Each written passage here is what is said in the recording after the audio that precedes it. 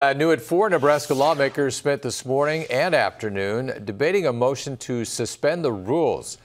Senator from Baird, Steve Erdman, the chairman of the Rules Committee, introduced a motion to suspend the rules and adopt a rule change for the remainder of this session. The change allows for only one motion to postpone to be put forward at a time, rather than allowing several, which is what happened last Thursday ahead of a cloture vote on LB 574. If passed, that bill would ban gender-affirming care for youth. Omaha Senator Michaela Cavanaugh says she won't stop trying to block the bill.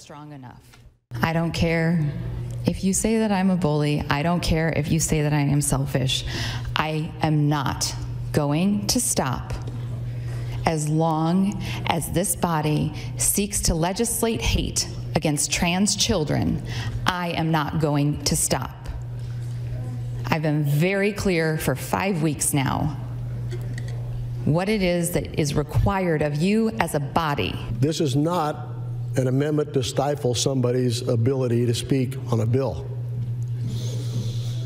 This is not trying to stifle the minority. If that would have been the case, we'd have shut this thing down 2 months ago. We didn't do that.